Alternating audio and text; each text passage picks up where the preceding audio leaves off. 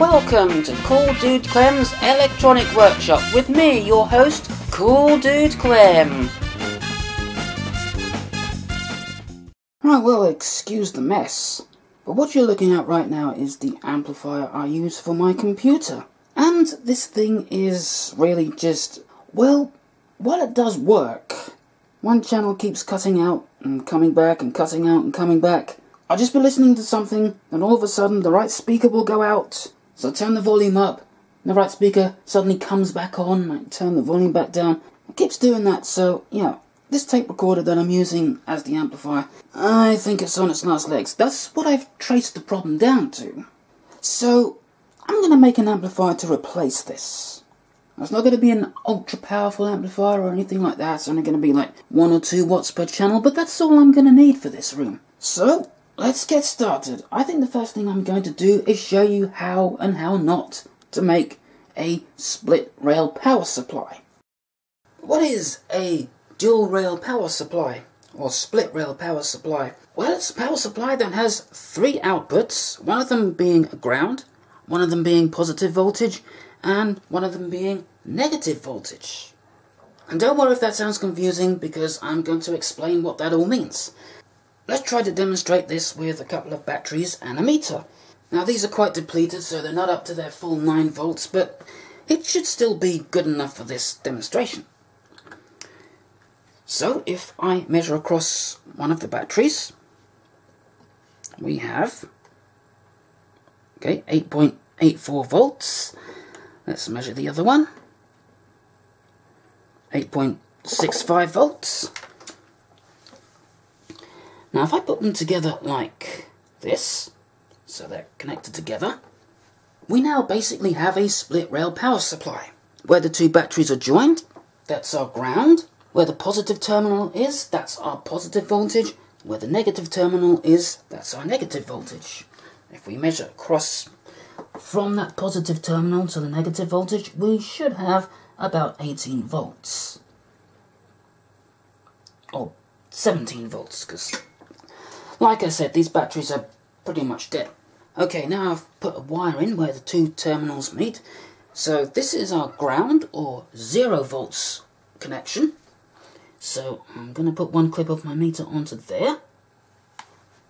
So this should be our positive voltage, and this should be our negative voltage. So let's see what the meter says.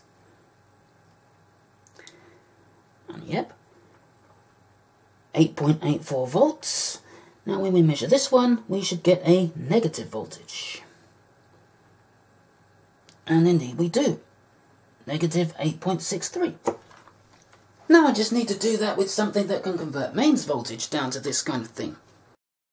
So let's say we have a transformer that has 2 output windings, 2 rectifiers, 2 smoothing capacitors, 2 voltage regulators to keep the voltage nice and steady, and we connect the positive of this one to the negative of this one, and we call that ground, or 0 volts.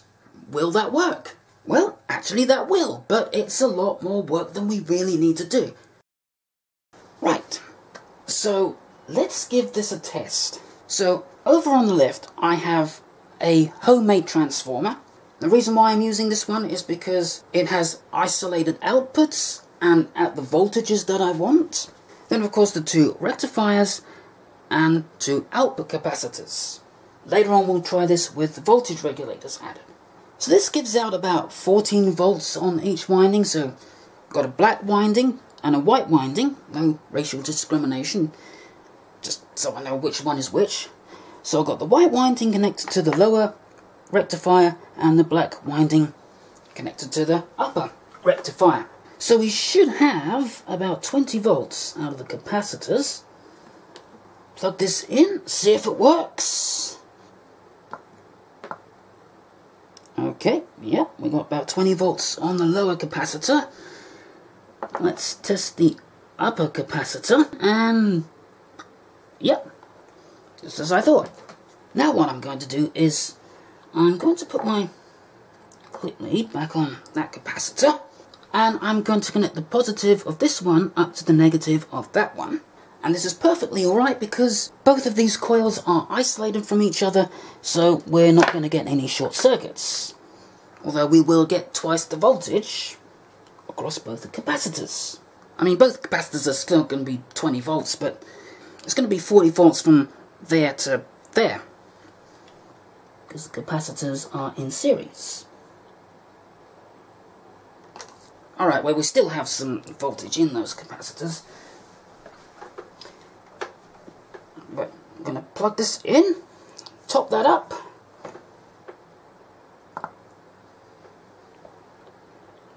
Now, almost 39 volts there. Now, let's connect up a couple of voltage regulators. Right, okay, so I've added a couple of voltage regulators. Let's just make sure they're both in the shot. There we go. So, got a 7812 here, and a 7812 here. And I've also connected capacitors onto their outputs, just to make sure this all goes smoothly. Right, so I'm going to connect the meter up to the bottom voltage regulator. Make sure I've got my leads around the right way around. A capacitor there. This is another reason why I put those capacitors on, so I can actually connect this easier. Of course, if my lead would stop flopping around, I could actually get this on there. Don't really want to short anything out. Alright, there we go. So bash my camera with the head for the 50,000th time. Right, so we should get 12 volts out of this one and 12 volts out of that one. Alright, yep. That one's giving us 12 volts. Let's see what the other one's doing. Okay, that's giving us about 11.8 volts. That one's a little bit low, but still within tolerance. Right, I sure as hell hope you can see what's going on here because, well, it might be a bit difficult to see. So I've now got both of the voltage regulators connected together, and I'm measuring between both of the regulators. I've got the meter's positive connected up to the positive of the upper voltage regulator, and the meter's negative connected to the negative of the lower voltage regulator. And because they're both connected together, we should get 24 volts when I plug this in. And yeah, indeed we do. Now we've just made a split rail power supply. So, if I take this lead off here, try not to short anything out in the process, and clip it here, which is where our ground is. We've got positive voltage, in this case 11.8 volts.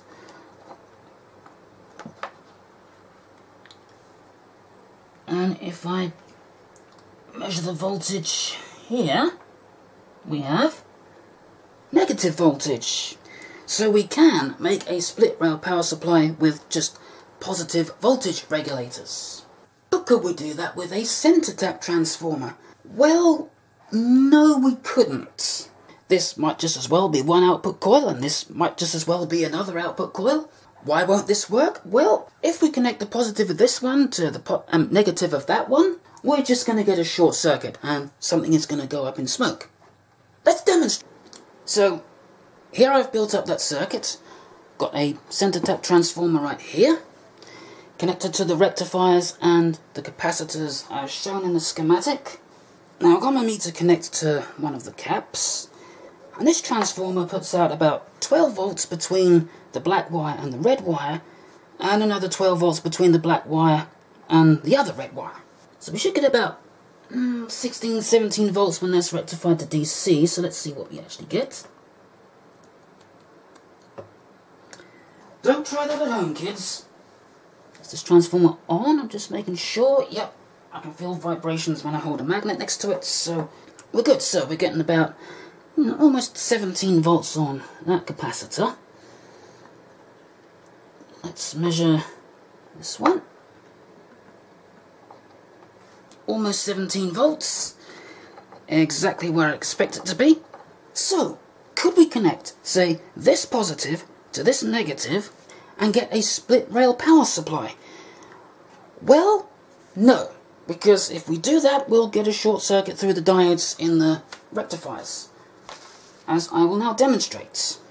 In a kind of power supply where you have dual rails or split rails, whatever you want to call it, there should be no voltage between here and here. Let's just measure that with a multimeter. See exactly what we've got. I've got this on AC volts at the moment. And according to the meter, we've got about 13 volts AC. DC, we've got about 11.6. There is actually a fair amount of current behind that. If I connect these light bulbs, well, I'm going to connect one there. That's what these green clip leads are going to. They're going to these light bulbs here. It's not a very good idea. Alright, you didn't really think I was going to have something go up in smoke. I mean, there's some pretty nice rectifiers there, and I want to use them in future projects, so yeah, I don't want them to go up in smoke just yet. So what we're looking at now is another variation. Would this work? Well, again, no it wouldn't. If we connected the positive of one of these to the negative of the other one, we would still get a short circuit, and if we connected the two negatives together, we would get double the voltage on these capacitors. Right, so here it is built up.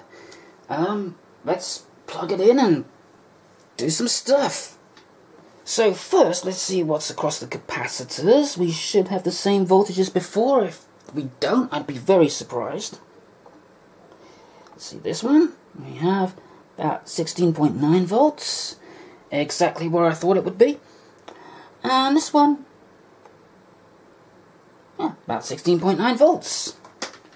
Now, you may think that it would be okay to connect the negatives together. Now, I'm going to demonstrate this by putting my test leads on one of the capacitors. Doesn't really matter which one, I'll just put it on this one here. Get another test lead to short the negatives together. Now, there's no chance of high current flowing, but if I short these two together, we now have 35 volts across each capacitor. Because now we've got basically the 24 volts coming out of that transformer, which has been full wave rectified, and well, that's where we're getting the 34 volts from. We'll check the other capacitor. Let's see what we got across this one. And yeah, you can see it's exactly the same. Or at least you would be able to see it if this meter wasn't so glary. Trying to find a better position to put this so the camera can actually see it. Only just noticed that. So connecting voltage regulators up to this is out of the question. I mean, yeah, you could have two separate circuits, but if it's something where the negatives or the positives, or one of the positives and one of the negatives is connected, yeah, well, you can forget that.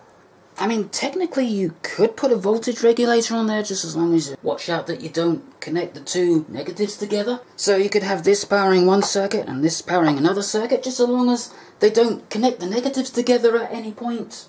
But yeah, this is a very bad way of doing it. So if you want to do a proper dual rail power supply, this is what you need to come up with. So I've got a transformer here with a center tap, and one rectifier, we only need one, two smoothing capacitors, two voltage regulators. It's good to notice that this one is a positive voltage regulator and this one is a negative voltage regulator, and of course two smoothing capacitors. And where the middle of the transformer's output coil is, we connect that to our ground rail and everything's good. And here we are. So as you can see, we now have one less rectifier, same two capacitors as before. So let's plug this in and see what happens. Alright, a bit of a dodgy connection there, but as you can see, we now have 34 volts across both of the capacitors.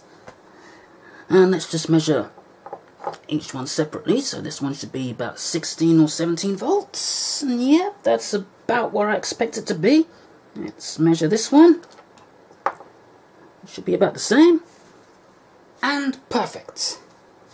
We can even connect a voltage regulator up to this. So let's connect up the voltage regulators. Okay, so the two voltage regulators are connected. So on the top we have a 7812 and on the bottom we have a 7912. Now I'm going to connect my meter across both of them, so connect my meter's negative to the 7912's outputs and the red lead to the 78's output. Let's power this up and we should have 24 volts across both regulators. What do we actually have? 11.8, because I believe I've connected one of these to the wrong pin. Yes, we were only measuring one regulator. Let's try that again. Right, okay, 23.9 volts. Well, that's close enough. Let's see what our lower regulator's doing. 12 volts. Right on the money. Let's see what our upper regulator's doing. I've probably got these leads the wrong way around, but it doesn't really matter. 11.8.